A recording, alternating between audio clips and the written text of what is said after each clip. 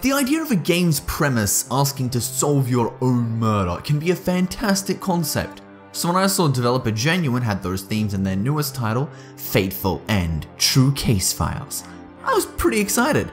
Unfortunately, I wasn't thinking straight. Important pieces are missing in this title that makes it not work, such as the character needs to actually be dead, or for their death to be faked. Fateful End doesn't capitalize on the theme it's going for, which causes the entire experience to be disingenuous.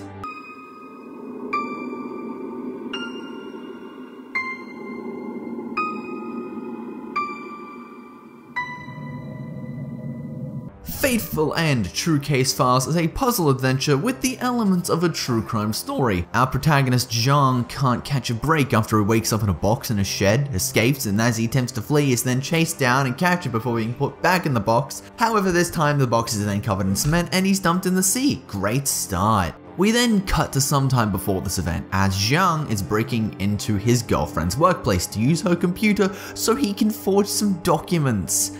In the middle of this, he receives a phone call from a former associate who originally cut and run with about $10,000 from their former job, and he says he wants Zhang's help with a scheme he has cooked up to make a lot of money. As you would expect, this is very suspicious, so Zhang may not want to sign up immediately. However, it seems one of the former associates' new collaborators may be able to get Zhang. How will he survive?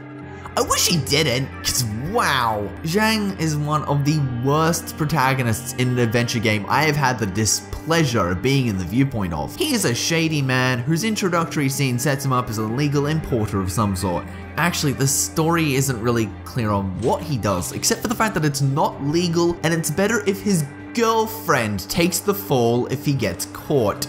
He also does strange things like buying DVDs and resealing them so he can return them after watching. He also takes this incel approach when addressing any female character, of which there are two, with constant responses along the lines of, ugh, women. The title forces you to have an affair, like this is some terrible soap opera. And then the writers want us to care about him. We know they do because there's a whole chapter dedicated to him having a nightmare because the situation he's in is so stressful. We should totally sympathize with him. In contrast, I wanted him to get to the part where he just dies, which doesn't happen. Visually, the game is rather interesting. It's got a unique art style and I quite like the designs for several characters. The backgrounds don't really mesh with the characters that much, but I still think they look good. Sadly, the puzzles they're in don't use the environments well, and it's not clear what can and can't be clicked on, so you just kind of click around wildly hoping to get things. There's a light bulb function that gives you hints and the answers to early puzzles to circumvent this. Sometimes though, it just doesn't work, and other times the order in which you have to do things is a complete mess. This can almost be justified as like those old Sierra adventure games with their whole so bad it's good approach, but some puzzles towards the end seem like they had next to no QA testing. These late game puzzles can lock you into situations that force you to save scum, such as preventing you from leaving menus until you use an item you may not have grabbed, or merging two items accidentally, resulting in a game over. Aside from Fateful End attempting to jump scare you with sudden loud noises, nothing happens within these puzzles either. The elements appear to be padding on the adventure rather than anything else. The concept of discovering your own killer is also terribly executed. When you reach the part where you catch up with the opening, you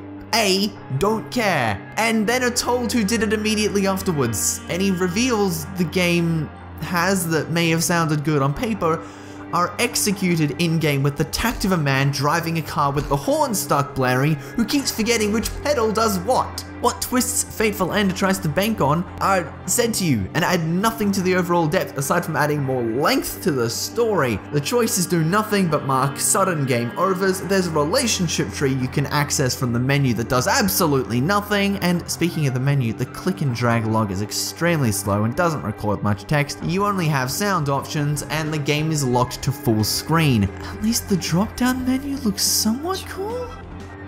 Fateful End True Case Files is a nonsensical title with nothing to do with what the game is about. It's rarely fun with a couple of neat puzzles. Still, they often clash so terribly with the terrible attempt at telling an interesting story through forceful character development, nothing ever pays off. Apparently, there are plans for a sequel too, because the ending is rather open-ended. While it was nice to take a breather and play through a game I hadn't quite known about, Fateful End has nothing going for it. Unless you want to support an indie Chinese developer, in which case, go nuts.